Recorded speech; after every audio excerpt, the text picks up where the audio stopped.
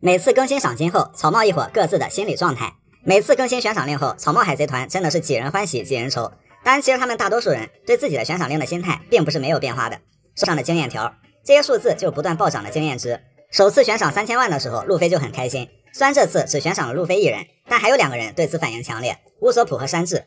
其实乌索普很怕自己被悬赏，但这次很特别，他并没有自己的悬赏令，却在路飞的悬赏令上免费蹭了一个后脑勺，因此沾沾自喜。山治相反，因为乌索普的炫耀，山治自己又没有被悬赏而在生闷气。第二次阿拉巴斯坦，路飞1个亿，索隆6000万。这一次是在准备登空岛的时候，悬赏令信息是黑胡子展示给他们的。后知后觉，路飞一如既往的炸裂高兴，振臂欢呼。索隆也是非常开心，并说道：“才6000万贝利啊，还不够吧？”看来索隆自信中还带点小不满意呢。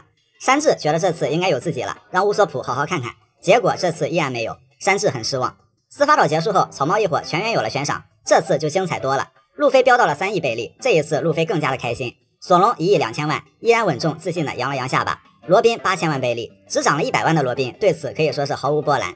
山治、娜美、乔巴他仨直接崩溃。首先山治也终于有了自己的悬赏令7700万，可这并不是山治想要的。路飞还安慰山治，第一次拿到这个数的赏金已经很棒了。路飞不知，相比于赏金，山治更想要一张起码正常点的肖像，以至于不会沦为全世界 lady 的笑柄。娜美1600万，作为胆小组的主力，显然他承受了他这个心态不能承受的压力。但是娜美的照片都是被当写真骗拍的，照片好看也算是心理上的一点慰藉。乔巴50，就像乔巴吐槽的，我也像个勇敢的海贼一样去战斗了呀。确实，乔巴命都拼了，到头来连个棉花糖都换不了。乌索普当时不在场，但可以想象乌索普先是惊讶，然后就会长舒一口气，因为悬赏的是狙击王，关我乌索普什么事儿？再就是戴着面具，鼻子上缠着绷带，起码没有被通缉到真实长相。不过乌索普还是低估了自己鼻子的辨识度。弗兰奇4400万，弗兰奇当时不在场，不过他也属于喜欢涨价的狠人，在愚人岛霍迪琼斯展示了路飞顶上战争后4亿的悬赏令。显然霍迪的话路飞是一句没听进去，只是高兴自己的身价又涨了。得岛期间，因为乌索普的操作，明哥把巫神单拎出来悬赏5亿，直接是不光把乌索普吓傻，所有人都傻了。对于乌索普来说，越不想要的名气反而越能沾上。山治、乔巴、娜美、布鲁克因为先去了左屋，并没有给出反应，不过想必山治的心态会和之前完全不一样，他能猜到只许活捉里面的危险端倪。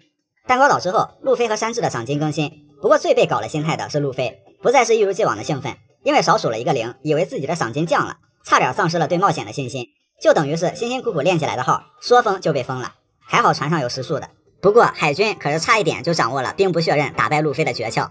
山治的3亿3000万赏金，那必然是过年了。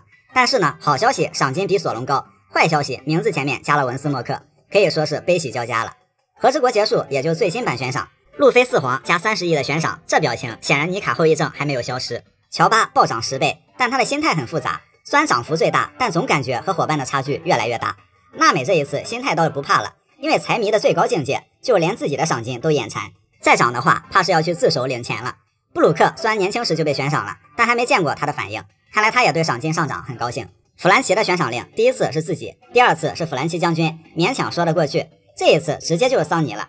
悬赏自己的悬赏令，赏着赏着自己人没了，弗兰奇心态濒临崩溃。乌索普这一次是怎么也高兴不起来了，因为涨得真的扛不住了，明哥版悬赏令已成现实。罗宾和索隆是从头到尾最稳的，罗宾是完全没有在关注自己的悬赏金，而是在专心为乔巴棉花糖。索隆稳重之余还不忘嘲讽山治，这下好了，7号之外又有了4号的外号。盛平除了有点懵逼，倒也很平静，毕竟元气无海。山治嘛，他的悬赏令真的是没有一次能让他好好高兴一次的。不过倒是期待这一次山治的照片有没有变，帅气一点的话，那兴许还能平衡一下心态。卡尔和他的诺诺果实，路飞进入新世界后遇到了2个让他自身受伤不轻，但也受益匪浅的对手和老师，一个是明哥，一个是卡尔。这2个都是超人系能力，都已经觉醒，都会3色霸气。卡尔更是在这几个方面几乎没有破绽和短板，所以路飞在和卡尔 PK 的时候，一开始0123档根本打都打不到，卡尔就说只要他想躲，路飞绝不可能打到他，有顶级见闻色，但就是要跟路飞对拳，就是玩。卡尔想让路飞知道什么是速度、力量、霸气、能力全面压制的绝望。前期卡尔确实在玩，因为他有开发到顶级的诺诺果实能力，可以随意捏造型。卡尔居然很嘲讽的模仿路飞的技能，用敌人的招式打敌人，结果攻击力还比路飞更强，简直是杀人诛心。比如卡尔版鹰枪乱打，卡尔版象枪，卡尔版灰熊冲，卡尔版巨人战斧，卡尔版象枪乱打，哪一个不是把路飞摁在地上锤？卡尔还可以在任何地方制造很多糯米手，路飞二档再突突也只是2只手，卡二好几只手火力压制。卡二表示不就突突吗？谁不会啊？山寨的比正版的牛批，甚至打得路飞一度怀疑我这橡胶果实他瞄的是不是个假的。虽然路飞发现了卡二除了果实能力最强的其实是他的见闻色，但4档路飞还是一样被碾压。之前每次开发出新形态就能打败对手的定律，在卡二这里不好使了。即使路飞祭出更灵活的4档蛇人形态，还是不能压制卡二。毕竟卡二诺诺果实的特殊性，加上无可挑剔的见闻色，各种变形闪躲，路飞的蛇皮走位拳呢，已经快到只有残影，还能反弹拐弯，出其不意。但卡二还是能在路飞的饱和打击中钻出来，打到最后2败俱伤，但路飞和卡二都爬起来了，2个人再打下去也不成问题。但显然下课时间早就到了，卡二老师都脱堂了。从一开始的不屑到认可，再到你看到的是更远的未来，路飞同学你很棒，咣叽往后一倒，卡二完美完成任务。当然卡二和路飞对于双方来说都是可敬的对手。卡二最霸气的操作不仅是能力和见闻色，卡二知道导弹妹妹给路飞使阴招，才导致路飞突然发挥失常后，卡二狠狠的自己给了自己一下，扯平了，然后甩开偶像包袱，来一场真男人之间的狼灭对决。在内他是一个宠妹妹的好哥哥，在外即使知道自己有优势，也要保持君子对决，这些才是卡二魅力的精髓所在。鹰眼是个氪金玩家，鹰眼虽然登场很早，不过一直都是神秘人物之一，一人一刀一棺材，剑豪之名扬四海，赏金多少全靠猜，和开局就迷路，装备一路捡，起名天赋强的徒弟索隆不一样。鹰眼表面上是一个把剑豪当成副业的种地专家，其实是海贼世界里的氪金玩家。鹰眼符合氪金的4大属性：第一，极品装备，手握一把造型极其炫酷好看的无上大块刀叶。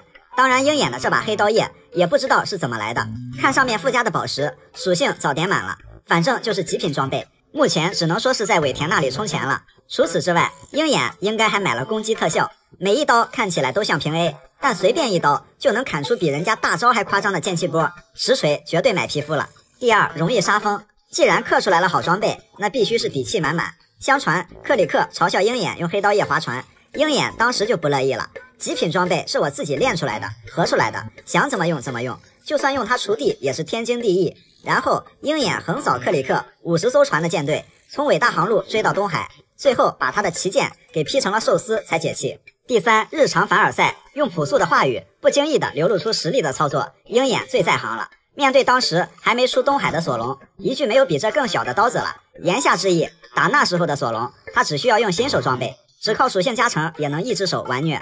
索隆3刀流念师砍藤虎的陨石，一顿操作后成功将陨石劈开。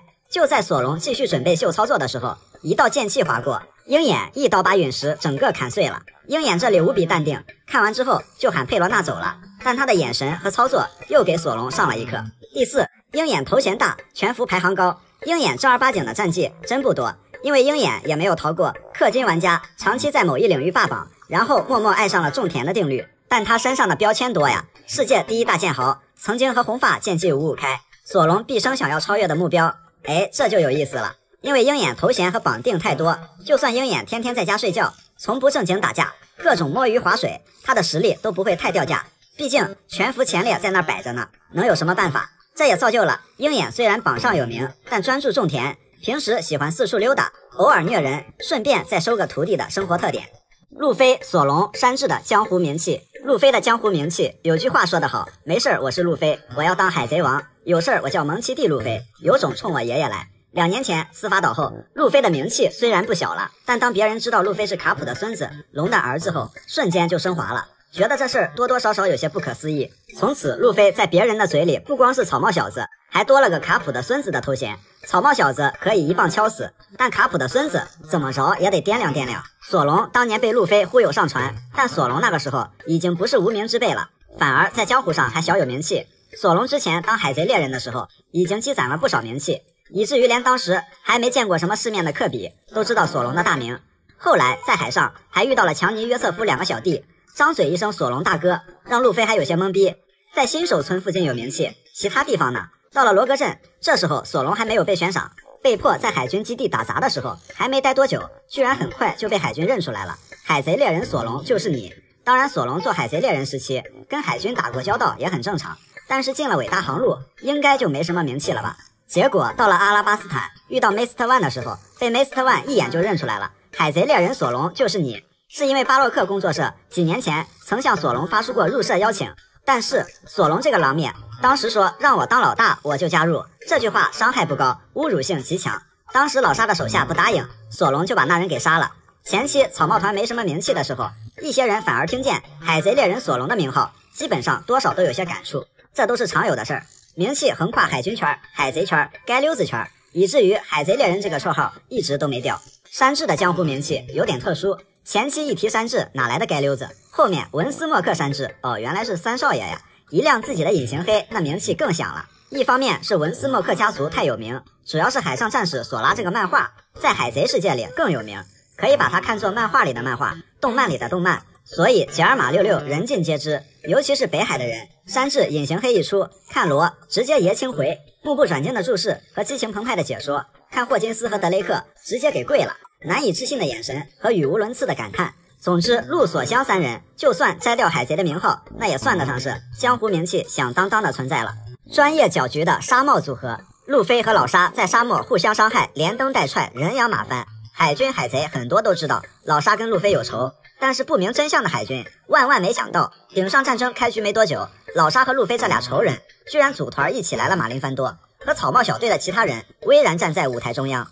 此时所有的注意力都在这几个人身上。第一个疯的是战国，又他喵的是你的家人啊，卡普。这个又字是很精髓了，这句话也是莫名的搞笑了。与此同时，卡普也疯了，爷爷血压飙升，瞬间上头。他也没想到路飞居然马人来战场了。明哥的第一关注点还是自己的同行们，倒不如说是在乎计划中的沙县小吃明天能不能挂牌营业。而斯摩格在思考一个更特别的问题，草帽小子加沙鳄鱼，这是个什么组合？当然可以叫他们草鱼组合，也可以是沙帽组合。斯摩格郁闷了，那会儿他在阿拉巴斯坦的时候，这两个人明明是把对方往死里锤啊，现在怎么在一起了？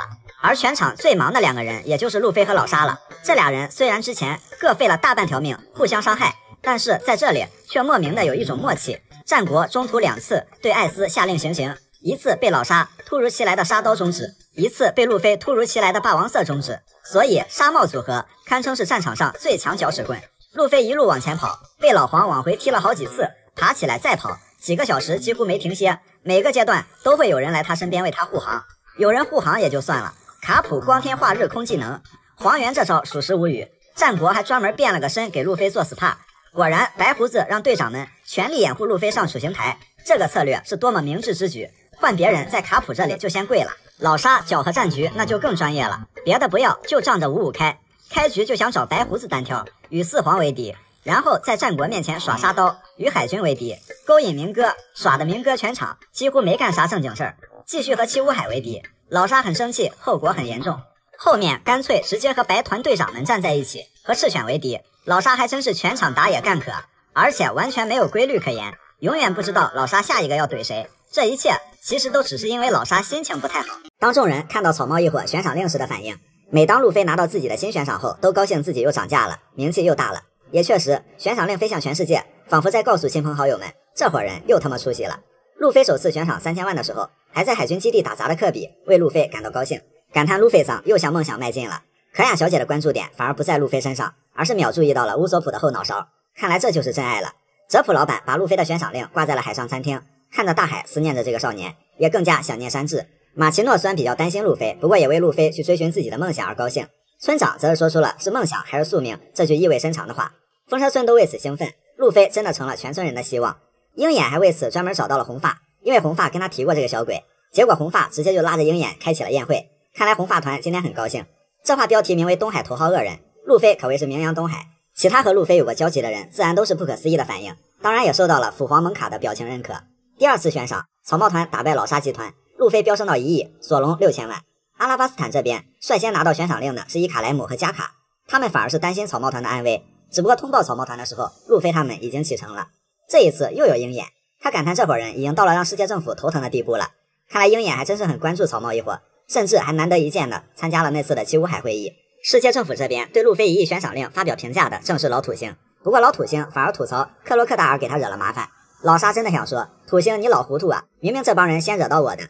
魔古镇的海贼们看到路飞和索隆的悬赏，堪比后来海军看到四皇一个个10位数悬赏的反应，因为他们惹到了一个不得了的人物，也就有了路飞扮猪吃虎一拳秒贝拉米的好戏。而最激动的就是黑胡子了，直接带着路飞索隆的悬赏令来堵人了。直到这个时候，作为当事人的路飞索隆居然才知道自己涨价了。第3次悬赏司法岛之后，全员恶人全团悬赏，而他们的悬赏令也纷纷传回故乡。风车村这边，大家都在为路飞干杯。马奇诺感叹路飞他们看起来很开心呢，然后拿着乔巴的悬赏令说，还带了一只这么可爱的宠物。乔巴听到真的会哭死。只有村长好像不开心，吐槽卡普也不管路飞，祖孙3代都有问题，这倒是句大实话。索隆成了一心到场的骄傲，他的那些学弟们很多并没有见过这位绿头发的前辈，看着悬赏令纷纷夸索隆很帅，而且都想去当海贼了。更四郎很是头疼。娜美的故乡可尔西亚，阿健正在忙着给海军本部打电话投诉。阿健用淫荡来形容娜美的悬赏令，而且看起来像是征婚的。不过诺奇高一眼看穿了阿健，阿健明明是很高兴的，还专门把娜美的照片放大装饰起来。乌索普的故乡希罗布村，可雅小姐一眼就看出了戴面具的人是谁了，村里的人都不相信，而乌索普的3名悍将感叹船长可是能把大话成真的男人，而这句话后来依然在变成现实。海上餐厅，兄弟们看着山治的悬赏令笑中带泪，不知道是喜极而泣还是笑出眼泪。兄弟们评价山治太帅了，简直一模一样，而且还专门挂在门口迎客。后来海上餐厅的铁板烧分店门口的装潢直接就是这个，所以当草帽一伙回故乡的时候，所有人都是笑的，只有山治是哭的。乔巴的故乡慈古岛，多尔顿把草帽一伙的悬赏令给了朵莉尔姨娘，多尔顿还特意解释乔巴的悬赏金可能是搞错了，而姨娘还是很宠溺的说，能看到乔巴其他的都无所谓了，这比什么都好。阿拉巴斯坦这边几个人还在懵逼中，他们疑惑罗宾为什么在草帽一伙里面，而薇薇则是很释怀，表示这没什么，相信路飞所做的一切。弗兰奇的悬赏令则是让小弟们非常担心水之都难有大哥的容身之处了，所以就有了后来小弟们扒弗兰奇的内裤赶大哥上船的操作。革命军这边，因为当时革命军大部分人还不知道路飞是龙的儿子，所以龙也是无意间看到桌子上草帽一伙的悬赏令。革命军干部还正经的报了一下悬赏总数6.6700.000零50贝利。乔巴表示那50倒也可以不加，听着有些许刺耳。龙这是很淡定，一如既往的走到阳台吹吹风，并支持路飞去做自己想做的事儿。而卡普则是难掩骄傲之情，甚至在战国面前夸路飞，顺带夸下自己，真有两下子，不愧是我孙子，气得战国也是没办法。而斯摩格拿着草帽一伙的悬赏令，发誓要赌上尊严，将其摧毁在新世界，这也是烟鬼来新世界的一个原因。只不过烟鬼嘴上重拳出击，后来身体还是很诚实的。第4次更新，路飞因顶上战争2年期间涨到4亿，由于这期间发生了很多大事儿，草帽一伙不再是重头戏了，只有路飞2年后后知后觉，一如既往的开心自己又涨价了。得岛之后第5次更新，也是草帽团第2次全员更新。也许路飞涨价司空见惯，这一次风车村的主角不再是路飞了，而是马奇诺的孩子。桌子上摆着草帽一伙的悬赏令，一心到场的小学员都遮住了一只眼睛，模仿索隆的3刀流，这让更四郎更头疼了。这俩大兄弟正是索隆小时候的2位师兄弟。乌索普的3名悍将这一次更加激动，因为自己的船长终于成了赏金2亿的大海贼了，主要是这一次终于有正脸了。海上餐厅的伙计们有的是气急败坏，因为刚刚装潢的个性门头和餐厅传单，怎么悬赏令还说改就改了呢？而哲普老板看着只许活捉的字样，若有所思。阿健大叔一如既往口嫌体正直的操作，嘴上吐槽，实际上又把娜美的照片装饰了起来，像是担心女儿的老父亲一样。对双子甲来说，这一次不仅有路飞的悬赏，更重要的是有布鲁克的新悬赏。库洛卡斯看着报纸上的草帽一伙的消息，拉布在旁边也非常高兴。慈古岛多尔顿和朵莉尔姨娘正开心地看着草帽一伙的消息，身旁的士兵还有兔子拉邦戴着象征乔巴的鹿角款式的帽子，似乎也是玩了一下乔巴的鹿角是装饰的梗。微微看着天空，很想念路飞他们。身后的卡鲁亚正在把路飞的照片从报纸上剪下来。最搞的应该是弗兰奇的悬赏令，对此水之都的人分为2派。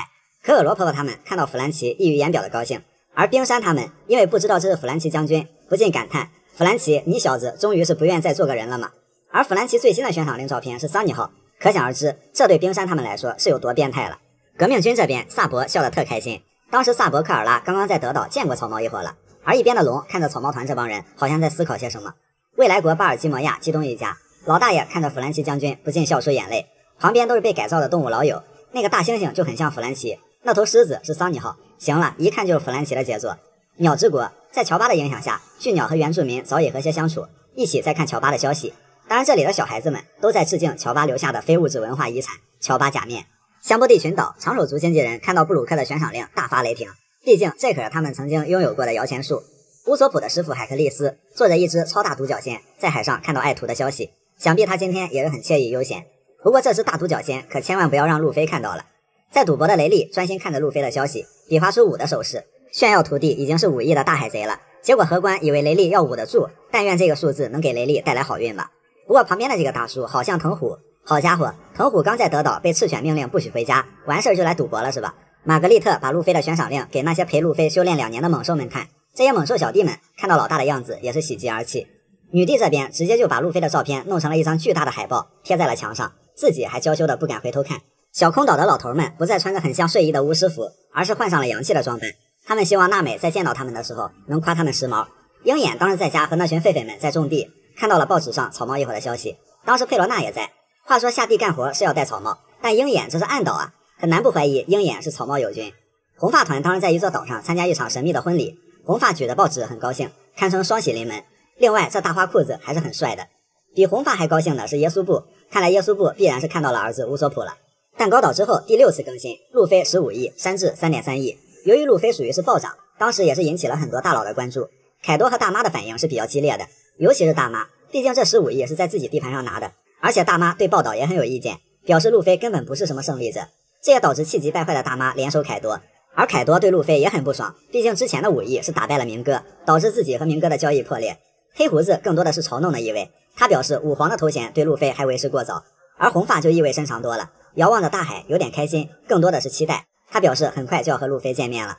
当候补大将查屯向卡普传达你家孙子的赏金都涨到15亿了，卡普则是难掩高兴的神情，但嘴上还是说他还只是个愣头青。和之国之后最新悬赏也是草帽团第3次全员更新，总悬赏高达88亿1600万，零1000倍利。对此反应最强烈的是吴老星和路飞自己。30亿和4皇头衔还是其次，而是尼卡的觉醒直接吓得吴老星想要叫停报社印刷。吴老星早在路飞悬赏1亿的时候就已经开始警惕了，结果直到30亿了觉醒了才做出实质行动。看来虚假的胆小星白星，真正的胆小星吴老星。作为赤犬的粉丝，绿牛看到路飞的悬赏令，已经在幻想自己取下路飞姓名获得赤犬的夸奖的画面了。结果碰上了来和之国宣传剧场版的红发，红发团则是非常高兴，也都夸赞路飞牛逼。垃圾路现在就提议去见路飞，但红发还是忍住了。而在推进城里的明哥看到草帽一伙，尤其是罗的悬赏令后，明哥笑了。 Fake news 这种假新闻在我进来之后我已经看得够多了，海军没有新闻写可以不用硬编。当然最终悬赏令和消息还是传向了大海，传向了世界。至于草帽一伙其他人的悬赏令何时例行传回故乡，期待之后会以扉页连载的形式公布出来。也就是路飞能干出来的事儿。作为船上的挨揍王，路飞不仅是被娜美日常锤得满头包，索隆和山治有时候还想活活剐了他。毕竟路飞那蠢萌的脑回路往往会秀出那令人难以预判的骚操作，因为路飞对钱这种东西嘛，完全没有什么攒钱存钱的概念，大概只知道有钱就可以花。在空岛上，草帽一伙得到了一些黄金，后来换了3亿贝利，瞬间成为暴发户。不过其中2亿上来就被弗兰奇小弟抢走了，还有1亿娜美放在了保险柜里。1亿就1亿吧，本以为可以买一些奢侈的家具，没想到司法岛结束，路飞直接就开启了作死模式，一晚上干光了剩下的1亿贝利，开了一场巨大的派对，请全城的人免费喝酒吃肉，免费 happy。对这件事呢，路飞不仅没有觉得做错了，还在那 gay 的笑。后知后觉的娜美那真是揍的路飞连卡普都认不出来。索隆山治蔫坏的，这会儿算账的时候，这俩老哥早就溜了。不仅如此，路飞事后还敢理所当然的向娜美要零花钱，气得娜美真的想把路飞原地掐死。要说路飞还有什么只有他能干出来的事儿，那绝对是将果实能力用到了一个绝无仅有的全新领域，一招真鞭腿直接甩得索隆山治腰间盘突出，敌人队友一网打尽，那可谓是效率极高的一条鞭服务。除此之外，一条鞭服务还可以在各种情况下捞人。为什么只是捞人？因为通常情况下只捞不救，能不能活着着陆那就看造化。索隆山治这俩人一个扛揍一个血厚，就这还差点被路飞给玩死。索隆不止恩赐，扬言要原地砍死路飞这货。所以能做路飞伙伴的前提是实力强不强那是后话，身体扛不扛造才是立足根本。当然除了这些还有直击灵魂的跳楼机体验，其实戒网瘾中心的凯所长也经常这样玩，只不过像路飞这种带着一群人玩自由落体摔不死也得吓尿的运动可谓是绝无仅有。看着逐渐坠落的众人，索某人还是忍不住露出了窃喜，这次终于他妈不是老子了。还有也就是路飞能想到在乌索普收藏的卫贝里放屁，把山治给坑惨了，拿冲击贝轰开牢房就这么简单的事儿。山治先是拿了阴贝放出了一条由乌索普发出来的奇怪声音，被人当成大沙雕，这就算了，最后拿成了卫贝，开关一按芳香四溢，山治秒上头。原来路飞把自己的屁给冲进去了。不仅如此，想想这屁里甲烷浓度是得有多高，山治一句屁要炸了，这何止是炸了，连地上的井盖都给轰开了，牛批。总之千奇百怪的骚操作也就当属是路飞这脑回路能干得出来。老沙出品必属精品，海贼王里有2个专业人才出品人，一个是蒙奇蒂卡普，跟他沾亲带故的这堆人，除了不做海军，啥都做。从概率学上来讲，不科学呀。卡普属实也是天塌地陷紫金锤般的懵逼，而且还都做得名扬四海，当属每个领域的佼佼者。还有一个人才出品人，必然是老沙。虽然老沙很早就在阿拉巴斯坦躺下了，但是老沙和他的部下因此和路飞结下了莫名其妙的缘分，总在危难时刻帮助路飞。如果没有老沙这帮人，路飞可能连推进城都出不来。首先就是小冯，作为巴洛克社老沙手下的高级干部，在草帽团离开阿拉巴斯坦的时候，被路飞等人的伙伴宣言所感动。毕竟小冯也是重情重义之人，利用果实能力山寨了路飞，自己去当了诱饵，被海军抓捕。本来呢，没过多久又逃出来了，不过参与了巴洛克社营救沙老板的行动后，又蹲进去了。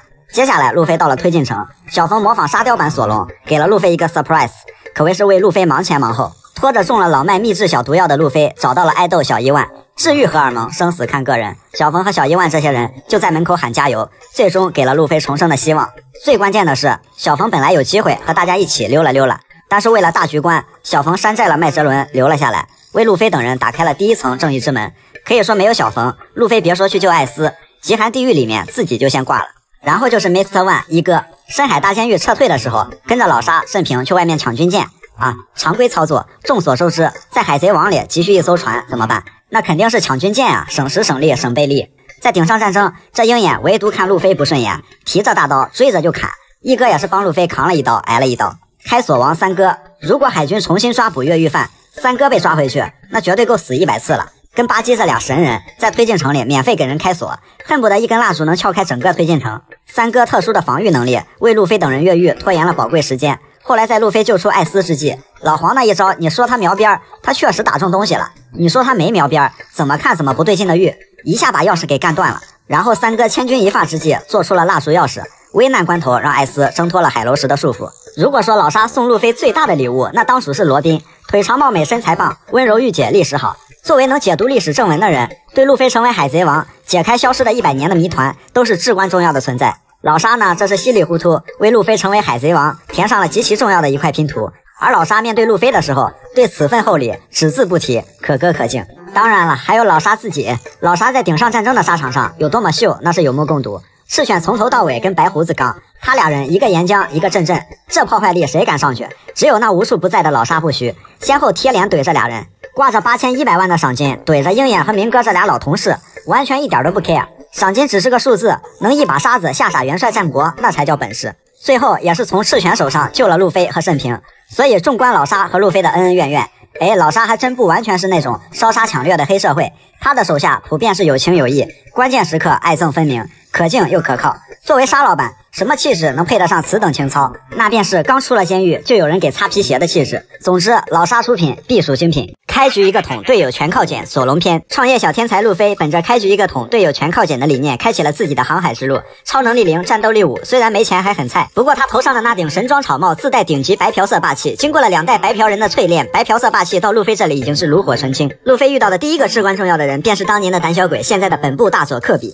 科比说：“你不是要找队友吗？我知道一个，那就是10步杀一人，100米不认路的赏金猎人索隆。他现在被关在海军基地，科比也是出于害怕，顺带提一嘴。没想到路飞经过了0.05秒的深思熟虑后，就认定索隆了。科比直接吓尿，喂，不是吧？今天喝了脉动啊，脑子进了果冻啦？当去是公共厕所吗？路飞还真就是跟去厕所一样，来到索隆面前，跟我一起出海当海贼吧。哈哈，我拒绝，老子就是抓海贼的，我可以把你的刀找回来。船长，其实刀不刀都无所谓，主要是我觉得船夫这个工作很适合我。随后2人一拍即合，合力干翻了将来要一刀砍翻卡普的腐黄蒙卡。所以路飞出道就爆了一个神装，然后捡了一个未来世界第1大剑豪，还结识了未来海军大将，干翻了腐黄蒙卡。而且这些基本靠白嫖，属实666。然后朝着下一个白嫖地点前进。靠吃走上人生巅峰的瓦尔波，用吞吞果实吃出一个暴富人生。海贼王里用恶魔果实发家致富的人，一个德索罗，一个瓦尔波。这人看起来是个瓜皮，实际上是个国王；这人看起来是个战五渣，实际上他有一个很 bug 的果实。瓦尔波是原此古王国国王，这个暴力执政而且智商情商全部欠费的国王，不仅喜欢制定什么脑残法律，还搞了个1生20的医学垄断计划，但凡想要看病的人都要给他下跪。结果黑胡子一来，撵得瓦尔波屁滚尿流，连国家和子民都不要了，带着国王军就出去当海贼了。这干啥啥不行，破坏跑路第1名。在重回此古王国的的途中遇到了草帽团，这上来就给梅利号一顿啃。瓦尔伯不仅惹了草帽一伙，巧合的是他还曾经打过薇薇公主，后来又欺负娜美，把陆老大的2个元老级别的女人都欺负了，所以被路飞2次打飞。被打飞后的瓦尔伯到处流浪，被各种追打和欺负，走投无路，在桥下吃垃圾，为了糊口把吃下去的垃圾造成玩具。没想到的是，人生从此开挂，靠吃垃圾造玩具逆袭。令他自己也没想到的是，生意兴隆之外，他造的玩具还被发现了合金成分。这个老瓦秘制小合金，同时也是制造弗兰西将军的必要材料。后来又当上了财团总裁，商业帝国也蒸蒸日上，成为顶级富豪。从此迎娶白富美，走上了人生巅峰。裴500和乔翻倍。要说海贼王里最惨的2个海贼，那一定是乔巴和裴波。2个人以前是拿着几百的赏金，干着几亿的价，现在依旧是拿着几百的赏金，但是干着几十亿的价，心酸，实在是心酸。司法岛一战，乔巴怒锤铁块状态下的 CP9 的雄狮未取，打出了愿天堂没有铁块的效果，可一拳只值50倍力，被原地气哭。德岛一战虽然比较酱油，但是赏金足足翻了1倍，奈何基数太少。蛋糕岛舍命挡了大妈的一记皇帝剑，居然都抬不起乔巴的赏金。和之国刚刚活捉了40亿的大妈一只，看看这次能给多少。草帽团是贫富差距最大的海贼团，一个路飞能换1500万只乔巴，前无古人，后应该也没什么来者了。裴波作为罗的航海士，不仅穿着特殊的橙色队服，曾经还出现在罗的通缉令上，居然也没有引起什么重视。他们在本部的眼里就跟战国养的羊是一类的，都属于宠物。但是乔巴和裴波赏金有价，可爱无价，一个经不起夸，一个经不起骂，都是可爱的团成。卖力不讨好的赤犬，顶上战争前的赤犬信心满满。我们有战国卡普坐镇楚行台，3大将参战，还有七武海和中将团以及10万大军。信不信打垮白胡子，我一滴血都不流。青黄2将，你们也表表态呀！我的摸鱼时代，哦不，我的冰河时代让他们插翅难逃。我的8尺苗兵，哦不，我的8尺琼勾玉绝对不会放走一只苍蝇。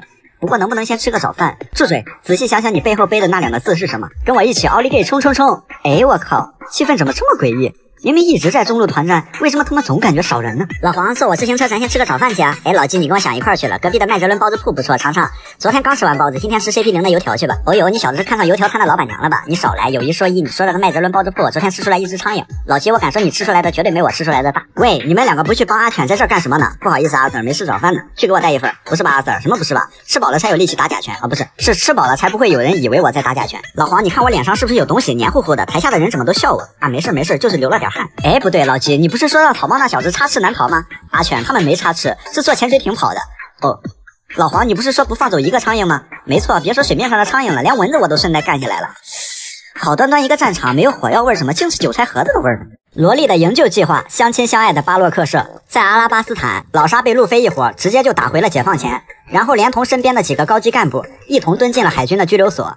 当然，老沙这帮黑社会固然是道上混的人，但是在老沙等人被捕后的日子里，他手下这群人却展示了让人目瞪口呆的团结和情谊。地点来到小花园，当时早已被草帽一伙击败的黄金周、情人节和老五3人一直躲在三哥的一处不动产中。黄金周向宋报欧白嫖了一份报纸，3人在看到报纸上的内容后大吃一惊。他们看到自己的老大和一些伙伴被抓，另外刊印在报纸上面的伙伴们，黄金周他们也大多是第一次见到其真容。不过看着老五吃着糊不拉几的肉和情人节的打扮，这2人眼看马上就要过上原始人的生活了。黄金周呢就收拾衣物准备去监狱救回伙伴。老五和情人节被黄金周的操作给吓懵逼了，稳住别浪呀！黄金周用颜色陷阱朋友之黄绿俘获了一只翼龙。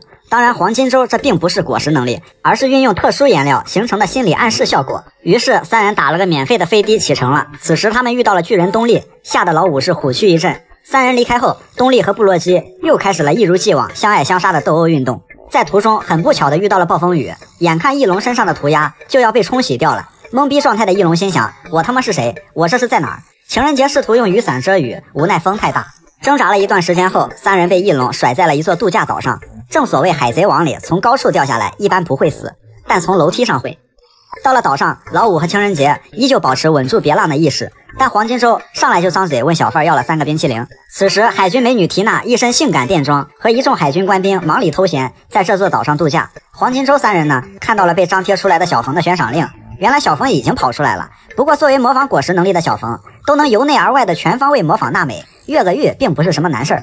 3人随后乔装打扮，这不去时装周拿个冠军，那都是埋没了人才。但是由于这3个人打扮的过于骚气，再加上星期五和老13这俩货他卖队友，缇娜一眼就把他们识破了。美女的面容，猛男的脾气，缇娜二话不说上去就叮当五四，用果实能力锁住了情人节。老五和黄金周呢，吓得脚底下抹了油，还好老五放了鼻屎飞弹，趁机和黄金周逃走了。情人节悲惨的被缇娜捆绑在了柱子上，缇娜也披上了正义大衣来活了。海军也张贴了告示，这3个人黄昏之前来自首，人不到撕票。老五和黄金周那是满脸冒汗，如同过街老鼠。另一边，准备逃走的三哥也是绝了，衣服上有3，头上有3，船上也有3，无异于在脸上明目张胆的写着老子就是你们要抓的人，快来搞我。正当三哥准备溜之大吉的时候，岸上突然出现了一个人影，哦吼，正是逃出来的小冯啊。看到三哥要跑，老大都被抓了，你居然想溜了，上手就要干他。 Help me！ 情人节被绑在10几米高的架子上，老五和黄金周远远的默默的感叹了一句我靠。这时候三哥突然出现，还挂着自首的标签，一向警惕的缇娜不禁怀疑这是在搞什么飞机。果不其然，小冯用模仿能力伪装了三哥，打入敌营内部一顿拳打脚踢，让海军措手不及。小冯又遇到了老对手缇娜，当时还是上校的缇娜霸气的大衣一甩，跟小冯来了一场各种高难度姿势的打斗。不过有着能力优势的缇娜让小冯打得力不从心，还好老五和黄金周趁乱将情人节救了出来。黄金周呢，随后用背叛之黑俘获了一群海军和一艘海军船，离开了度假岛。小冯好像永远都是那么有情有义，但最悲催的那个人。到了海军拘留所，这里的规模和深海大监狱差很多，而黄金周再次用朋友之黄绿轻松俘获一名海军。3人装作被抓捕的样子，成功潜入。要说是老沙，他走到哪儿也是老沙。老沙和一哥还有老四3个人，手上靠着海捞石呢，把一帮狱友给揍个半死，换个地方当扛把子。另一边，情人节和黄金周成功来到女子监狱，见到了久违的圣诞节阿姨和第一次见面的双手指姐姐。随后，双手指姐姐撬来了钥匙，巴洛克工作室大家齐聚一堂。黄金周有些懵逼的看着这些素未谋面的大哥哥们，傲娇的老沙看着来营救自己的部下，竟有些无语。说是越狱，其实就是粗暴的把人屋顶直接给掀了。但是傲娇老沙以心情不爽为由拒绝逃走，一哥也选择继续留在老大身边。黄金周等人在离开之前画出梦幻七彩虹，来了次私人定制，可以将每个人变成自己理想中的样子。黄金周不出所料是个画家，圣诞节成了小公举，双手指姐姐是咖啡店女掌柜，情人节是巧克力店老板娘，老五是消防队员，老四是披萨外送员，老四的腊肠犬变成了狗肉战车。另一边就牛批了，一哥成了蒙面超级英雄，而老沙则是猝不及防的直接海贼王。逃出来的众人在一处荒野中找到了一个废弃的房子，开了家咖啡店，每个人都以梦想中的样子和角色生活下去。而小冯和三哥就没这么幸运了，被打成了猪头，送进了拘留所。因为性质极其恶劣，4人被辗转送到了最有排面的监狱推进城。其实也没有待多久啊，也就有了路飞的劫狱事件。4人因此和路飞等人完成了终极大越狱。在小冯的帮助下，其他3人随路飞前往参加顶上战争。3大将的出差日记轻质篇。上期说完了可爱的黄老爷子，这次说一说一本正经搞笑的轻质。说起来，轻质这个人很有意思，打着散步的幌子到处睡觉，实际上是打探情报。此后又给大家伙展示了什么叫划水和摸鱼的最高境界。轻质的出差经历简直就是还原的 1.0 版本，都是1秒一个小海贼，结果一个也不愿意抓。毕竟一个是模棱两可的正义，一个是懒散的正义。言下之意统称为工资不到位就不干事的正义。当然奥哈拉事件之前的轻质可完全不是这样的，还原出差香波地上来就是一顿干，而轻质恰恰相反，以一个熟睡中的美男子的形象亮相。轻质这说巧不巧的遇到了自己偶像卡普的孙子和小姐姐罗宾酱。行了，是走程序呢还是直接演，还赶着睡觉去呢？黄猿抬腿半集，好歹有个雷利过来搭戏，轻质明显是在没有准备的情况下过来偷懒睡觉来了，剧本还没看呢，这怎么演？轻质大喊一声上才艺，就给大家摸个鱼吧。旁边的人帮忙给拍个照，我好回去交差啊。哎，好，3、2、1，茄子。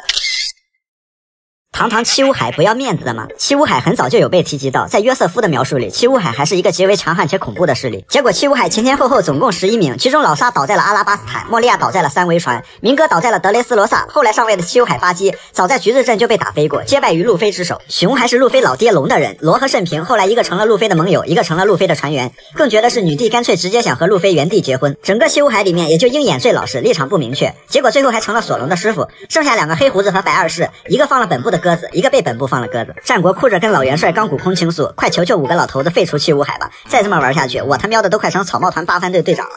那些年明哥的辛酸创业史，说起多弗朗明哥，众多身份中不仅是明面上的七武海，也是暗地里的 Joker。最重要的，他是个穿着豆豆鞋、紧身裤、披着粉红大衣的2道贩子。但是作为精明的商人，漫漫经商路上的明哥却时常被坑、被抢、被白嫖，足以书写一部明哥的辛酸创业史。首先就是明哥稀里糊涂丢过3颗价值连城的恶魔果实。第一是明码标价50亿贝利的手术果实，等于5000万只乔巴。海军当年扔出来的报价比目前可爱多的赏金还要高，而明哥呢，深知手术果实对自己的重要性，大费周章想要拿到这颗果实。不料成功抢到手术果实的克拉松压根就不是他的人，一把给罗喂嘴里去了。克拉松是海军的人就算了，把罗抓住总行吧。结果明哥被机智的克拉松骗了，说罗已经跑了，克拉松卧底也实锤了，待会儿海军又得撵着自己追了。人财两空的明哥心态高低是崩溃了。除此之外，黄金果实，明哥在这件事情上那是更憋屈。本来黄金果实是堂吉诃德家族在拍卖行中最有牌面的东西，这价值不比手术果实差。但是对金钱有怨念也有执念的德索罗，光脚的不怕你穿豆豆鞋的，带着一帮人就把果实给抢了。同时也惹毛了多弗朗明哥，但是德索罗果实能力开发的也太好了。明哥的处事风格一向是懒得打就合作，喝杯茶坐一坐，说不定还能变成回头客。所以明哥也是原谅小帽心中留，和抢了自己东西的德索罗一直有合作。然后烧烧果实又是一个极品果实，明哥本意是想用烧烧果实将路飞引入陷阱，好展开计划。奈何不光是队友坑，也没想到一个叫萨博的精神小伙来捣乱，叮当五四一顿瞎折腾，路飞没困住，果实还被萨博白嫖了。仨恶魔果实啊，保底是150亿贝利，然后竟然以千奇百怪的方式全被白嫖了，求明哥的心理阴影面积。当然做生意亏了赚了那是常有的事儿，最怕的是身边有一帮图财害命的主。白富美 Baby Five 在外面一欠就是欠了9800万花呗，有一次一口气买了50家的报纸。哦，怪不得明哥这看报纸的习惯这么顽固，手下花钱老大买单，家里的报纸看不完。明哥走在刀尖上做生意，回头来还得给 Baby Five 还债，最后还跟人家老蔡跑了。再加上一帮坑逼队友，之前凯撒上头之后一刀误把莫奈的心脏给当成斯摩格的了，刺的那叫一个结实，老铁扎心了。蹲进去之后听到有船靠上来了，明哥心想这么有胆，看来是好兄弟凯多来了。结果杰克老哥这是明哥没救出来，还差点把自己给搭进去。纵观明哥的辛酸血泪史，仨恶魔果实打了3个水漂，还溅自己一身水，身边一堆人想谋财害命，外加数不尽的坑逼队友，难，实在是难。战国真的太难了，顶上战争中，战国不仅要指挥对阵最强男人白胡子，还要时刻顾及到自己好兄弟的2个孙子。战国不能不打，但也不能上来就下死手。黄原清志演得太极限，险些要了路飞的命，看得战国心惊胆战。赤犬又太猛，每次都想要路飞的命，看得战国6神无主，只好先挂机。这边刚刚势均力敌，那边大神巴基又开直播，差点把老战国心态给弄崩了。离开处刑台去干巴基是擅离职守，不管巴基又要挂上玩忽职守的罪名。眼看路飞就要冲上来了，自己的好兄弟直接开闸放水，黑锅又甩给了战国。战国就想这一拳下去，如果中了卡普得封，如果轻了一堆人说打假拳，好不容易力度适中，可算没得罪卡普，卡普没封，赤犬先封了，10几个人拦不住，接着卡普的队友伤害开启，不管别的，战国得先去摁住卡普。这边心理疏导还没来得及做，那边黑胡子又来找事儿，直接把战国给水了。战国说你可算来着了，憋了一肚子火了，这哪受得了，一拳下去，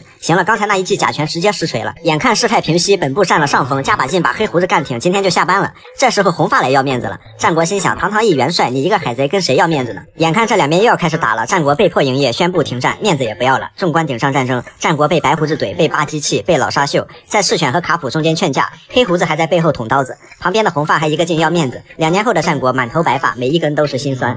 路飞的公主收割机 buff 在海贼王里，除了有萝莉杀手乌索普之外，还有号称公主收割机的王路飞。当然咱这位不知其美的船长时时刻刻保持着天真孩童般的纯真，公主可以只收不割，但海贼王必须当。不过旁边晚节不保的刘索隆和求贤若渴的香吉士也堪称是小号的公主收割机。索隆之前被佩罗娜折腾的全身炸毛，现在又被小紫给睡了。山治是比较惨，在维奥莱特那儿还没有好多久呢，就一脚给蹬脸上了。好不容易人生巅峰的那一段还被布林给剪了。细细一品，这海贼王里的公主全被3大主力给包了。但是路飞这公主收起来，那是一时收割一时爽，一直收割一直爽。第一个便是阿拉巴斯坦薇薇公主。路飞这伙人毕竟是一帮非主流海贼团，到现在为止，海贼该干的那档子事儿是没干过几次，倒是时常替天行道，解救各地人民于水火之中。所以路飞了解到了薇薇的苦衷，那边老沙就要遭殃了。本来稳如老狗的老沙，成了路飞第一个打败的七武海。冥王啥的是没谱了，好在后面混了个万能555开。老沙躺下后，阿拉巴斯坦国归原主，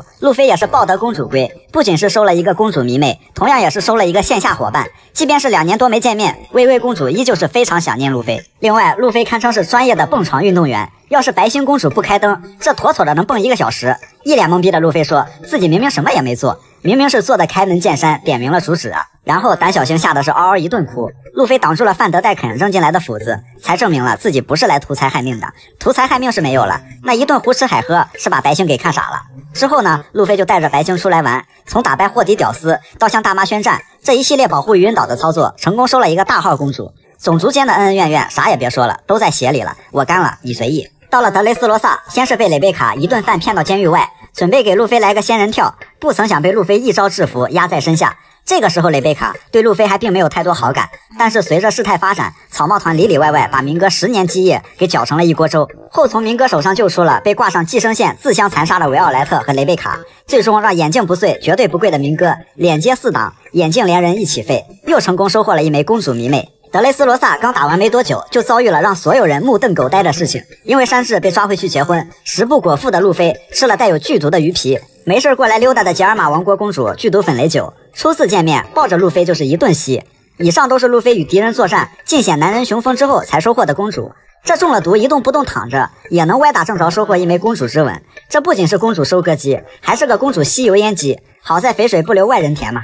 除了这些，当然不能忘了女帝。女帝虽然不是公主，是女皇帝，但是女帝对路飞的痴迷却比任何公主都要来得狂热。要是让女帝知道路飞抱过薇薇，摸过白星，背过蕾贝卡，还被雷九强吻过，那100米冲刺破世界纪录，一脚炸裂输出都是常规操作。毕竟路飞曾经只是跟佩罗娜搭了几句话，只是船上有娜美罗宾2个女生，女帝就各种吃醋。0.5秒之内，脑海里闪过1000集渣男与痴情女的狗血苦情剧，最后得出一个结论：路飞的确是出轨了。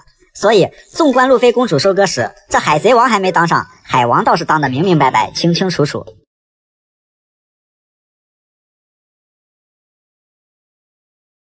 3大将的出差日记黄猿篇，实力强悍的大将们出任务抓人时，理应是空手而去，满载而归。但纵观大将们出差时，会发现一个比一个逗逼，一个比一个沙雕。首先是黄猿老爷子出差香波地，一上来就搞破坏，这应该是黄色的独特开场方式。因为在之后的顶上战争中，拿了本部一血的人并非海贼方，而是身为本部大将的黄猿率先拿了自家的一血，一记战术后仰，直接顶塌了自家一堵墙。黄猿在香波地出差也是一顿操作猛如虎，超新星们一个没抓住，显然不是黄猿不想抓，很明显是战国没把工资给到位。后来遇见草帽团，刚才一脚一个超新星的那操作又没了，显然是眼穿帮了，老黄来早了。雷利这时候还没来呢，那总得圆过去吧。我踩了，我真的踩了，我马上就要踩下去了哟。倒计时10、9、8、7、20、19，雷利终于来了。得亏这 PPAP 平时没少跳，不然这高抬腿10几分钟还真坚持不下来。黄猿一看这样不行啊，这人一个没抓住，房子倒干塌不少，造价不菲的和平主义者还废了好几台，不好交差啊。这边跟雷利一商量，咱哥俩比划2下子，我回去也好有个说法。那些年人也别闲着，给我们俩名过的照留个底。提到乌索普，当然不止什么萝莉杀手，专治花里胡哨的 bug 终结者，他还是草帽团的哆啦 A 梦。哆啦 A 梦是永远不知道他会从次元兜里掏出来什么宝贝，而乌索普是永远不知道他炮弹里会蹦出来个什么东西，也不知道他兜里会掏出来什么让人抓狂的玩意儿。因此梅利号和万里阳光号上还专门有一个乌索普工厂，乌索普平时就在里面搞一些什么花里胡哨的小发明。首先就是给好姐妹娜美做的天后棒，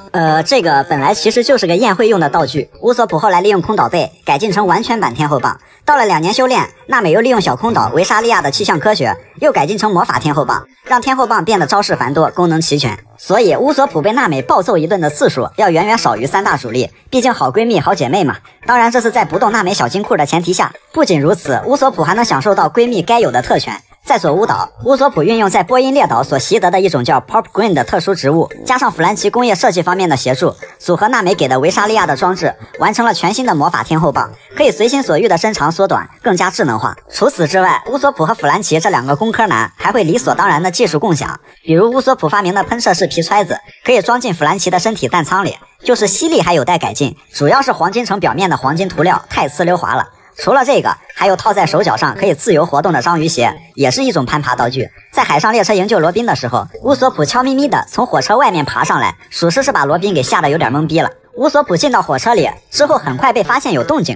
当保镖进来查房查水表的时候，最搞的是乌索普和罗宾来了一个迷之结合。虽然看起来没什么不对，但这诡异的氛围着实是把人家给看傻了。哦，看那糟糕的姿势，乌索普果然是娜美罗宾的好闺蜜。说乌索普是罗宾的好闺蜜一点不为过。罗宾文艺女神，平时喜欢养花，乌索普就给罗宾发明了一个僵尸浇花器，有着灰不溜秋的外形，浇花时还会发出诡异的声音。但是罗宾嘛，腹黑加迷失审美，就觉得这个浇花器非常卡哇伊，意料之外情理之中的非常喜欢。乌索普还真是把罗宾的喜好拿捏得死死的。在上空岛之前，为了找上空岛的方法，顺便捡点漏，要潜水下去搜一下沉船，乌索普设计了木桶潜水服，别看是木桶，里边还配有空气供给管和通话器，堪称智能。不知道是不是根据路飞的出海经历获得的什么灵感。在庞克哈萨德、山治、娜美、乔巴、弗兰奇被罗互换了身体，乌索普特地为4个人做了可以戴在头上的小头像，有助于辨别。有必要说一下，弗兰奇的乔巴让罗宾都受不了了。起了杀心的罗宾一脸嫌弃，恨不得立刻把乔巴给炖了。升级如同开挂的科比，要说路飞有最强光环，巴基有最强霸王色运气，两人合体便是飞机组合。那科比就是同时拥有飞机组合的两种增益 buff， 海军王我当定了。科比的起点似乎比路飞还悲催，路飞最起码是出海一条船，开局一个桶，科比是开局在钓鱼，然后上错了船，稀里糊涂被亚尔丽塔抓去做了传销。想想同样上错了船的索隆，直接一刀把这帮人堵在了新世界。科比当年只是个胆小怕事的家伙，但是之后人生仿佛开了挂，一路闪电带火花。到了世界会议前，科比以一只大黑耗子窜入水中，徒手抓鱼雷的形象出现，保护了王族们的船只。而在此前的洛基港事件，就是罗给本部送土特产换七武海那事儿，科比因为在洛基港保护了平民，而被称为海军新英雄，在这里也赢得了居鲁士和雷贝卡的好感。就在雷贝卡上去感谢科比的时候，这可是撩妹的大好时机。终于科比也鼓足了勇气，激动地说道：“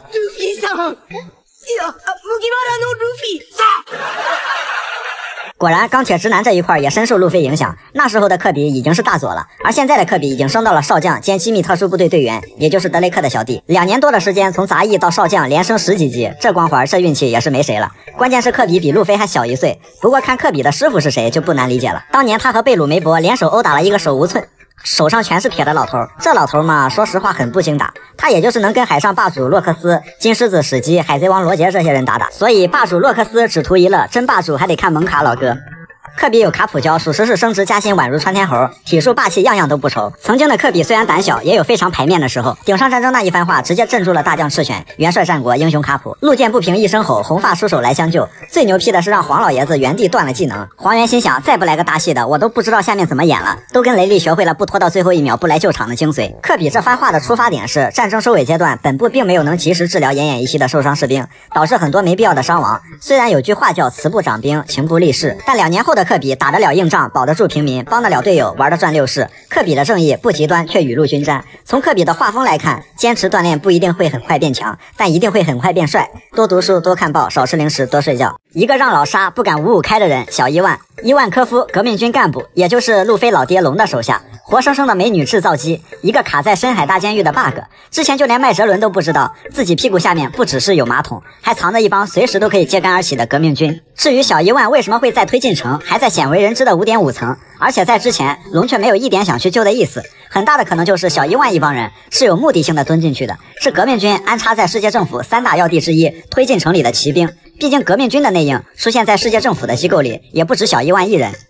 如果不是太子爷路飞稀里糊涂的进来，小伊万接着奏乐接着舞，还真没有想出来的想法。说到革命军干部，目前就出现了2个比较牛批的辅助能力，一个是贝洛贝蒂由内而外的全方位的鼓舞果实能力，另一个就是小伊万的荷尔蒙果实，主打回血和增益 buff， 不过有副作用。在路飞被麦哲伦差点给毒死后，还好小冯出现，拖着濒死的路飞试图在极寒地狱中寻找传说中的爱豆伊万科夫，但是被4处埋伏的军狼袭击，最后被闪电所救。这个时候的小伊万还真不知道路飞就是自己顶头上司的儿子，单纯是被路飞和小冯的情谊所感动。然后小伊万用治愈荷尔蒙试图对路飞进行救治，但是路飞这种情况，治愈荷尔蒙不仅会消减寿命，成功率也只有1%到2%，这治愈荷尔蒙的代价光是听起来就够网易云了。但是在小冯和大家的帮助下，路飞终于挺过来了。接下来就是最经典的一段。世界中の革命家たちの黒幕、私の同胞、革命家ドラゴン。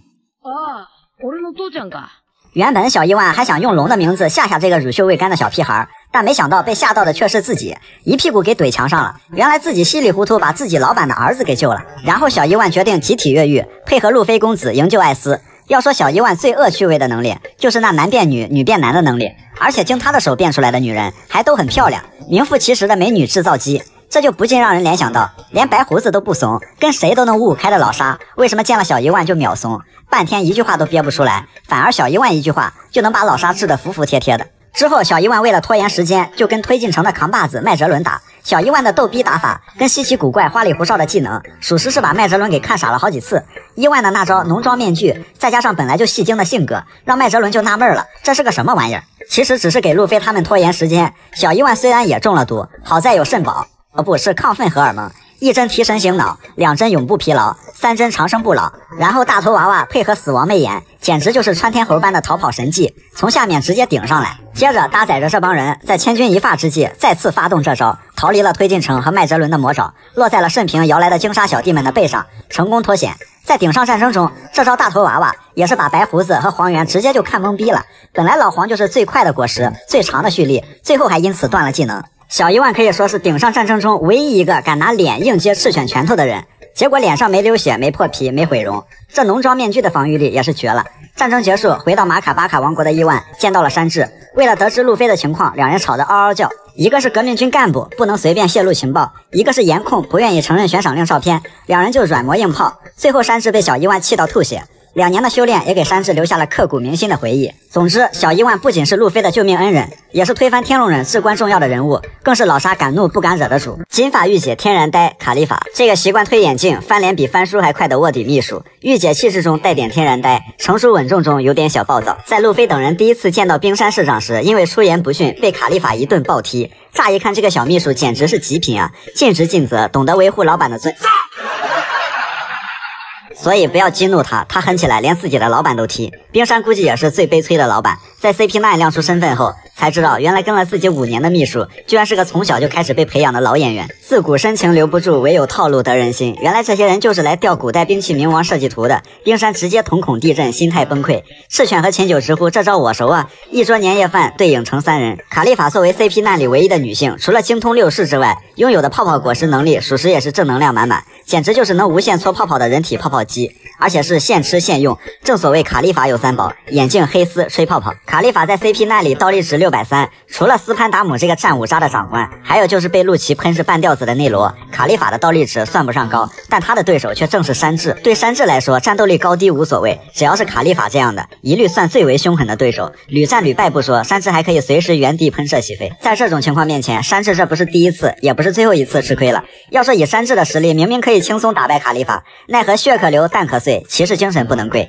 突然就听到什么东西猛然碎掉的声音，卡利法轻松击倒山治，还用果实能力把山治变成了滑溜溜形态。之前说过哪哪都滑的亚尔丽塔，那这就是不用买沐浴露的卡利法，而且还能让别人变得哪哪都滑，给人来一套小秘书秘制按摩手法，这就跟全身瘫痪了差不多啊！这个地方有必要叫下保安。虽然卡利法看起来是很认真的在打架，但那天然蠢萌的脑回路还是暴露无遗，一本正经的把嗑了药的乔巴认成了娜美，这下可把身后的娜美给整懵逼了。事后还为自己认错人的骚操作找借口，心里好像在说，我堂堂一成熟稳重的御姐不要面子的嘛。泡沫大师那一招听上去看起来好像是什么挺厉害的招式，结果被打败后的卡利法失去意识，这还不算什么，还被迫切想要找到钥匙的娜美撕破了衣服。不得不说，女人对女人下手真够狠。CP9 被团灭后，又遭到斯潘达姆和世界政府卸磨杀驴的待遇，卡利法和其他成员无奈开始了亡命天涯的生活。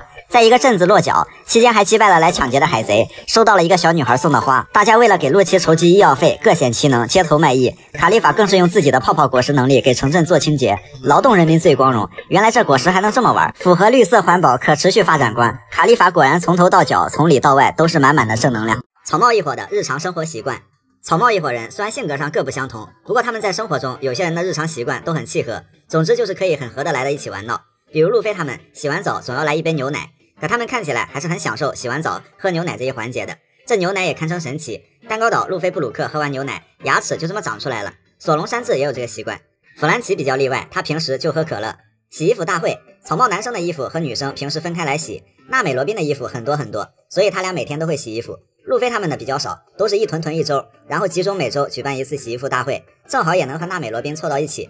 不过看起来路飞每次都在玩，不好好干活。娜美每次晾衣服的时候都有路飞的衣服在，路飞的衣服大多应该都是娜美帮洗吧。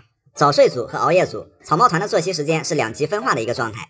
娜美罗宾都是晚上11点睡觉，早睡早起非常规律。乔巴更早，晚上9点就睡了，一口气睡10个小时。但是其他男生们不到2半夜不睡觉，基本都是过了12点之后睡下。索隆夜里当保安或者锻炼，只睡3个小时，而且凌晨4点睡7点起，这得多难受。路飞呢，虽然完全没有规律，不过他一天就睡5个小时，可见大部分时间都很亢奋。怪不得路飞索隆经常白天组队补觉。山治非常辛苦，路飞一天5顿饭，没几个厨子能扛得住，还要更精心的照料娜美罗宾的伙食，还要早起准备早餐。弗兰奇负责检查船只也挺辛苦，乌索普应该在搞发明，布鲁克具体什么鬼不清楚啊，但从作息上来看非常可疑，他睡得比娜美罗宾晚1个小时，又赶在罗宾之前起床。老实说，是不是天天卡点偷看人家的胖次去了？打牌，说起这个，草帽一伙真的就没事很喜欢聚到一起打牌。路飞、索隆、山治、罗宾、乔巴、弗兰奇、布鲁克都经常一起玩，这方面的高手那就是罗宾了。不管对手是谁，罗宾每次都是胜利者的姿态，就没见罗宾在这个领域输过。索隆、山治、弗兰奇的牌技应该也还可以，乌索普一般，路飞、乔巴的牌技最拉。不过娜美好像是对棋牌类游戏不太感冒，每次打牌的时候都在一旁看大家玩。但其实娜美也跟大家一起打过牌。小贼猫认真起来，那也是吊打路飞、乌索普，轻轻松松不在话下。搞笑的是，他们几个男生不管拼头脑还是手段，肯定都玩不过娜美、罗宾的。日常钓鱼，路飞、乔巴、乌索普是铁打的钓鱼三人组。乌索普是爱好，路飞是想吃。那乔巴呢？乔巴可以用来当鱼饵，在哪儿都是储备粮。有时候有大鱼上钩的时候，其他人也会一起来帮忙。玩水大作战，每天在海上航行，草帽一伙最少不了的就是与水为伴。说起来也奇怪，船上沾水就废的几个人，偏偏就喜欢玩水，永远忘不掉路飞掉水里，乔巴和布鲁克双双往海里跳救路飞的画面。所以他们平时玩水的时候都会套上泳圈。草帽团的水项目除了有水枪大战，桑尼号也可以放出一个户外泳池供他们游泳。洗澡的话，因为草帽一伙的洗澡频率不一样，大概就是路飞、索隆、布鲁克1周1次，乌索普、乔巴、弗兰奇3天1次，娜美、罗宾、山治1天1次。不过男生们也会定期举办集体的洗澡大会来玩闹。然后就是草帽一伙的共同盛宴开宴会，基本上每个阶段的冒险后都会例行举办宴会，也是心照不宣的事情。但他们更默契的点在于，当时在阿拉巴斯坦，乌索普、路飞、乔巴干杯，他们找的碰杯理由是欢迎艾斯成为我们的伙伴，这搞得艾斯很懵逼。等会儿我什么时候说过这句话？然后他们就改口了，为了美酒，为了美食干杯。娜美解释说不用在意，他们只不过是找个干杯的借口而已啦。所以总感觉这帮人每天都很开心啊，快乐的时候可以尽情享受其中，即便手中的酒未必有多好喝，可随便找个理由。草帽团娜美搞钱的8种手段。草帽团早期一穷二白的时候，大多费用都用在了路飞的伙食费上，经济非常困难。不过就算这样，草帽一伙平时还能有点零花钱，绝对离不开娜美的搞钱和管钱能力。首先就是偷术，不用多说，这小贼猫的老本行，号称海贼专偷，小小年纪就从海贼手里累计偷到了1亿贝利，名副其实的小富婆。最后娜美离开村子的时候，把1亿贝利全数留给了村子重建，但是来而不往非礼也，临走时娜美顺走了全村人的钱包，钱可能不多，但也能作为草帽一伙的启动资金了。2. 福利骗，单纯的骗术也许会容易识破，但娜美太会利用自身的优势了，往桌子上俯一下身子，再给对方挤眉弄个眼儿，这时候很多人就沦陷了，还以为自己得到了什么福利，结果娜美才是最大赢家。最开始骗巴基的3个小弟，3个大聪明本以为财色双收，结果被娜美给换家了，再来个航海士的天气预报，让3人血本无归。要没这卖拐的本事，小贼猫怎么能8年1亿贝利呢？3. 涨价的幸福之泉，阿拉巴斯坦浴室娜美一招幸福之泉，堪比霸王色，秒杀全场。只不过当时是明码标价，每人10万贝利，而2年后随着娜美身上越来越有料，幸福之泉的价格也水涨船高，目前已经涨到了30万贝利起步。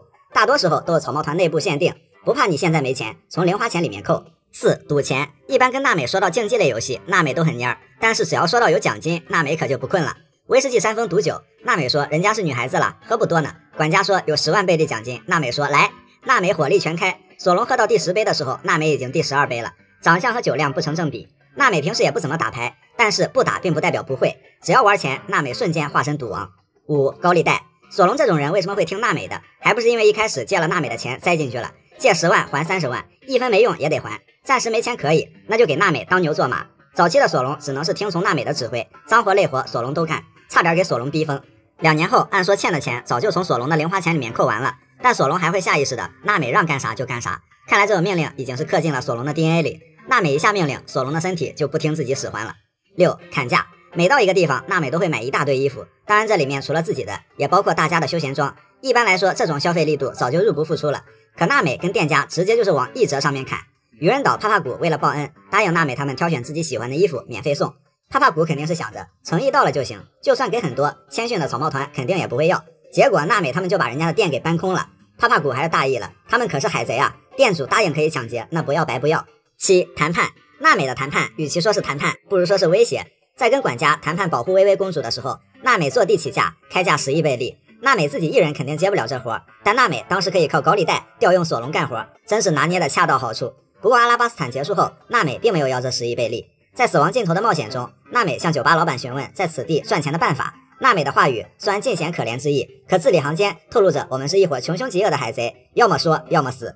这个时候路飞、索隆他们也都默契地站在了娜美的身后。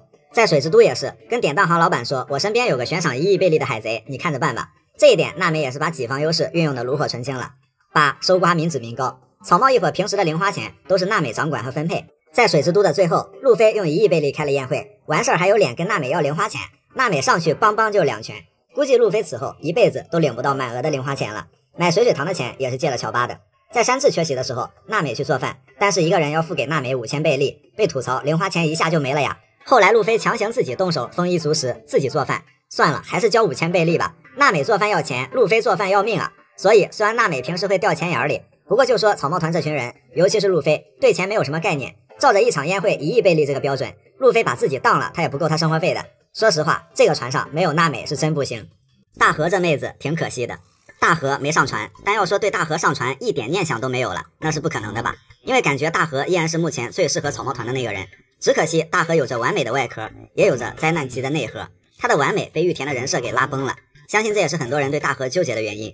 所以说可惜是因为大河本身很完美，配置上很适合草帽团。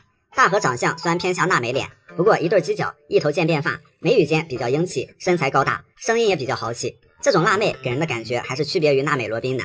而且大河也算是公主级别吧，但区别于刻板的公主印象。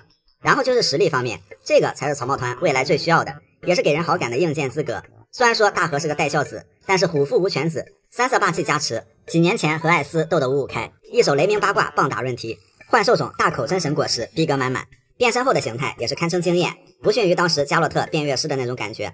和凯多也能打得有来有回，虽然又被老爹给揍了，但是大河的表现已经很皇父了。新伙伴的实力起步就是个潜力股配置，这不香吗？再有就是性格方面，大方豪爽可爱。大河和娜美罗宾最大的不同就是，大河如果上船就是第3位女生，但她视自己为男生，可以视男生为哥们儿，跟娜美乌索普的姐妹团类似。和之国最后大河跟路飞他们一起洗澡也是惊了，不知道你们介不介意？什么性别认知障碍啥的不管了，反正我觉得挺有意思的，非常适合草帽团这个不正常人收养院。经历上，草帽团的大多数人的童年经历都不好，大河也一样。还有就是大河和艾斯的渊源，这一点和路飞的关系又走近了。这方面他能和草帽一伙有很多共情，因为一旦一个人开始了他的精彩回忆，那这个人就距离成为草帽团的人不远了。各个厂家的大河手办都加到草帽团里一起卖了，可是大河最后还是玩次漏了。大河成为食之无味弃之可惜的准伙伴，那就绕不开光月玉田这个人。玉田呢，有千鳌百主的英雄气概，但是也有目光短浅的一手好牌打稀烂。玉田的思维是和海贼王一直以来，准确的说是和主角路飞一直以来的冒险精神是背道而驰的。路飞在帮薇薇解救阿拉巴斯坦的时候就看得很明白了，同样是国家的困境，作为一国之主，面对恶人怎么能有任何天真的想法？不服就干才是海贼王。薇薇尚且那个时候无助到没有料到路飞准备为他赌上性命，可玉田呢，又不是没那个实力和资本。那说回大河，大河看了本玉田日志，就直接塑造了钢铁三观，真的很离谱。路飞想当海贼王，但他不想当罗杰；索隆想当世界第一大剑豪，但他不想当鹰眼。乌索普说想成为像父亲那样的勇敢的海上战士，乌索普也没说我想当我自己的爹。那好吧，退一步来说，大河想当玉田也没毛病，因为想要成为什么样的人是个人自由。如果大河能批判性的继承玉田的意志，我相信大家是可以接受的。但是大河却是100%的脑残粉，玉田在哪儿都行，唯独真的不能接受玉田在草帽团里，因为三观就不对路。当然这个倒也不能全赖大河，大河也不知道玉田能有这么多槽点，应该是玉田的人设把大河给拉崩了，不然大河就完美了，好感肯定不输娜美罗宾呢。近乎完美的外壳被内在给搞崩了，所以说大河很可惜。现在大河去旅游了，什么时候见面不知道，希望他回来之后能做自己，找到自我。在这里呢，也想问大家一个问题，如果大河游历归来，坦然做自己，你还能接受他上船做伙伴吗？草帽一伙在船上的私人领地，在大海上冒险，船就是家，布置的舒服顺心，自然也就是给航海生活增加了很多乐趣。草帽一伙人平时还真挺会享受的，包括选择自己最喜欢的活动空间。首先路飞的私人领地就是船头，这是路飞铁打的习惯，路飞做什么都喜欢坐头部位置，万恶之源就是路飞在红发的船头证明自己是个男子汉，从此路飞就钉在了船头上，再也没下来过，谁跟他抢这个位置他跟谁急，甚至在左屋的时候坐鳄鱼的鼻子上，害得人家看不清路了。路飞为什么喜欢船头？除了路飞是船长的原因，也可能是因为这里的风最自由吧。当然也可以脑补一下，也许红发也喜欢坐船头。索隆的私人领地瞭望塔，这个从梅利号就约定俗成了，因为索隆很多时候都负责守夜和安保工作，除了在甲板上打瞌睡，在上面也更方便补觉。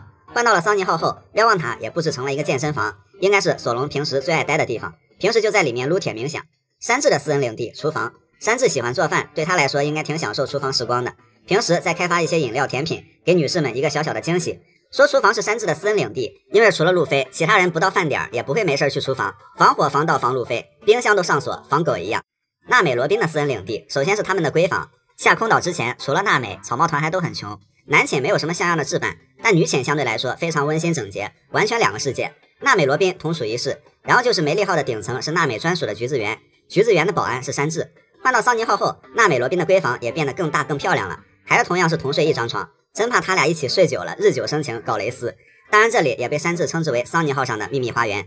另外，从梅利号上移植来的娜美的橘子园和罗宾养的花也算是私人领地。乌索普的私人领地乌索普工厂，梅利号上的乌索普工厂是在厨房、餐厅、操作室一体的综合房间里，毕竟梅利号的空间有限，很多功能都集中在一个房间。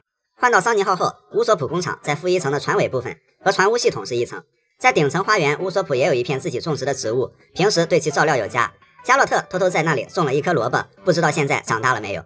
乔巴的私人领地实验室，在梅利号的时候，乔巴的实验室在仓库里面，是乔巴加入后临时加的，因为这里面平时是放一些淡水、食材。乔巴来了之后，腾出来一部分空间，放了桌子、书架、枕椅和一些药品，这里就是乔巴的诊所了。虽然那个时候大家的条件不如现在，不过还是过得很开心啊。换到桑尼号后，乔巴有了自己独立的小诊所，医疗设备非常齐全，可以安心的搞实验了。弗兰奇的私人领地，他的武器工厂也是在船的负一层，和乌索普工厂互为隔壁，这里堪称是草帽团的科技博物馆。布鲁克好像没有什么特别的私人领地，不过他也不在乎这个，音乐家都是无拘无束的，需要和大家一起分享的。平时布鲁克在甲板上演奏，伙伴们会围坐四周，那甲板就是布鲁克的演唱会，布鲁克的主场了，他就是甲板上的主角。盛平的私人领地，桑尼号酒吧里的鱼缸。当时草帽一伙入住桑尼号的时候，路飞乌索普逮了一条鲨鱼进去，后来盛平的出现，那没毛病，这就是给盛平准备的。只不过后来盛平在船上的时间大多都是紧张时刻，目前日常休闲的机会还不多，不知道盛平老大喜不喜欢自己的这间卧室。所以草帽一伙玩的时候呢，大家有很多集体的游乐项目，其他时候也有自己的私人空间，可以专心搞一些事情。看来在冒险中享受生活也是草帽一伙的必修课。